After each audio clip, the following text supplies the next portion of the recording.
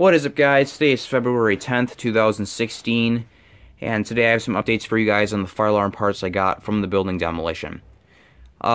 These are all the parts you guys saw last week from last week's video. Nothing has changed here except I cleaned up the back boxes and trim plates for these two units, and I've gotten them back on the units. I just have to screw them in. So that's pretty much everything with those ones, with those parts I've already gotten. I do have something new to show you guys, but that'll not be revealed for a couple minutes here. First, I have to share with you guys some good news and some bad news. Let's get through the... actually, I have two pieces of good news and one piece of bad news. Let's just get through the bad news first. The bad news is I did not get the main fire alarm control panel from the building as I had planned.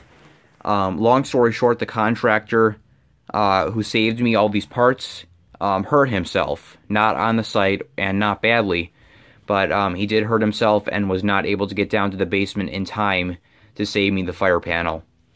So the building demolition has been completed. It was completed on Monday, I believe, so about 2 days ago.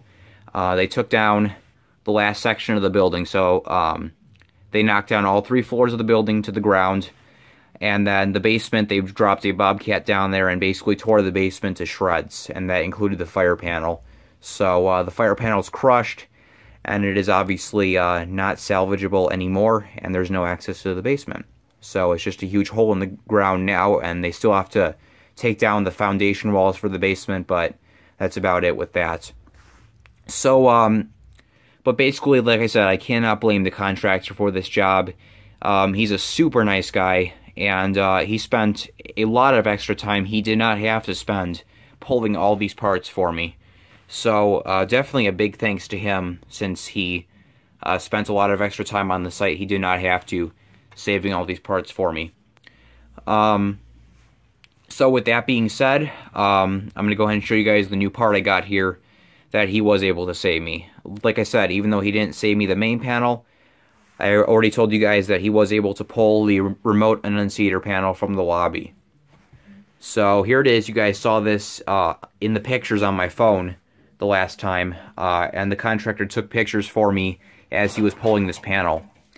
Now, he spent a great deal of time pulling this thing too. Just like these devices, he spent a super long time pulling this panel for me.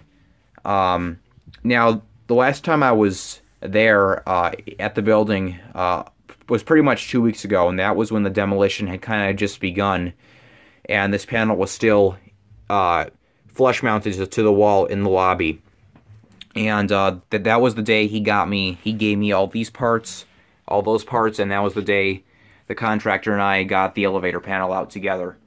But basically, we tried to pull this panel 2 weeks ago, and not only did the 4 screws in the corners have to come out, which we tried to get out, not only did those have to come out, but pretty much it took half an hour of pounding on the bricks to get this thing out of the wall. So the contractor spent half an hour pounding on the bricks with a hammer to get this thing out for me, which was super nice of him. Just goes to show, you guys already saw I got these parts, just goes to show what an awesome guy he is.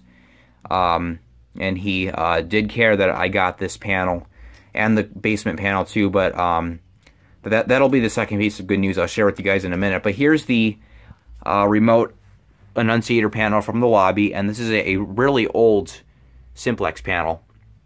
And basically, let's go ahead and show you guys inside it super quick. Okay, sorry for the break. Let's go ahead and show you guys the inside of the panel. Let's open this baby up.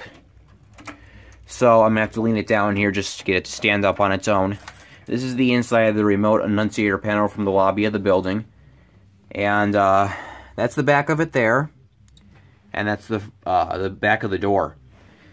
Now, these terminal strips here are for the wires. The wires coming into these terminal strips come off all the electronic devices on the door. I'm not going to test the panel tonight. I've wired it up before, though, and you guys will be seeing a test of it pretty soon here, just not tonight. So there's the wiring. This is a Simplex model 4305-B Annunciator panel, and I have never seen this model before. And it's actually from 1981, which is weird considering the building was built in 1989. The sticker says 81 on it. You know, my best guess would be that this was used with a 2001 panel, although I believe Simplex also made some panels in the 4600 and the 4800 series.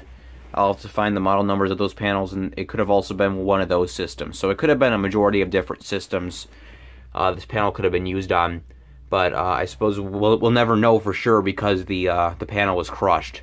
So, but basically, there's all the wires coming in from all the electronics on the door. These are all incandescent bulbs for the zones. Down here, we've got 2 incandescent bulbs for the trouble light. We got a piezo beeper, and we got a Demco push button, the reset key switch, and a relay, which I will show you guys what it's for in a few minutes, which is pretty neat. And then I suppose if you wanted to have more zones behind here, you could. That was for extra zones, I'm sure. And this isn't a Demco push button. I'm sure of that, because this is just a manual for the push button, which was floating around inside here. So, with that being said, there's your inside view of the panel. And as I said, it was flush mounted to bricks. So, this is all you saw of the panel right here. You didn't actually see the back box. So, let's go ahead and lean it back up against the wall and close her up to show you guys the front, explain what some of that stuff does. As I said, the lock takes the Simplex B key, as you would expect. So, as I was just saying before, there's 16 incandescent bulbs behind here, 1 for each zone, and these will come on if there's a fire in that zone. Down here is the trouble area, as I said, and now this whole thing is pretty cool. Now, first of all, the reset switch takes the Simplex C key, as I call it, since we all know the B key, and there was a Simplex A key too, but this is the Simplex, as I like to call it, C key, and put it in, and it says reset below it. I'm not exactly sure what this switch once did on the panel. However, I cannot find the terminals back there for this switch, but I'm probably just not going to use it. But you put the key in, turn it, it clicks, and there's that. Now, here you got that trouble silence button, and this whole thing is pretty cool. When power is applied to the bulbs behind here and the piezo, which are tied together, when you apply power to those devices and you press the trouble silence button, what happens is the piezo is silenced, and the trouble lights stay on. Now, that's not done by the main control panel. It's done by the relay back here. When you press the button, it causes that relay to click, and it turns off the piezo buzzer, or the piezo beeper, actually, and the trouble light just stays on. So it's pretty cool that it doesn't do that on the main control panel, that you don't have to have the panel to do that. It's all done by that relay there.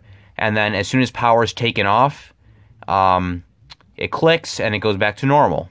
And then if the system were to develop a new trouble, that piezo would come back on until this button was pressed. The relay clicks, the piezo turns off, and so on. So, it's a pretty neat feature about this panel is that it can do that by itself without having a control panel to silence the piezo.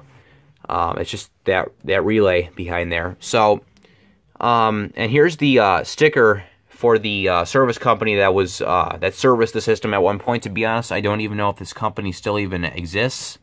Probably not. That sticker looks pretty old, but Oak Fire and Security Systems Incorporated, that was the company that I guess maintained the system at one point.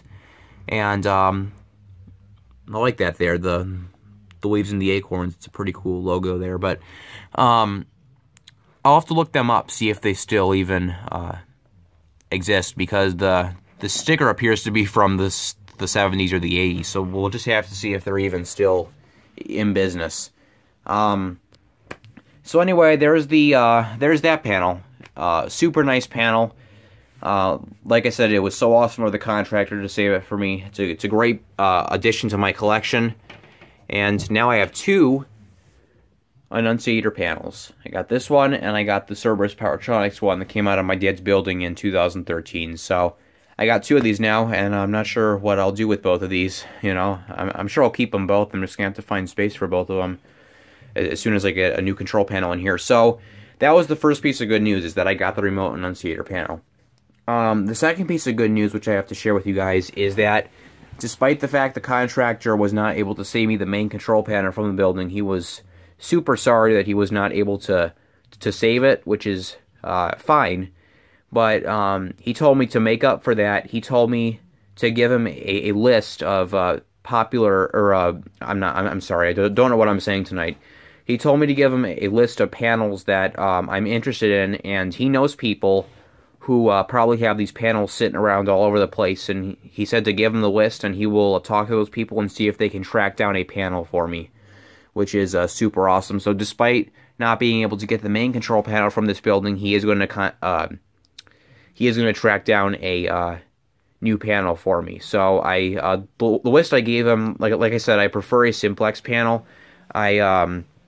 So I gave him a huge list, not a huge list, just basically a Simplex 4001, 4002, 4004, 4005, 4006, 4008, 4010. Any of those will work fine.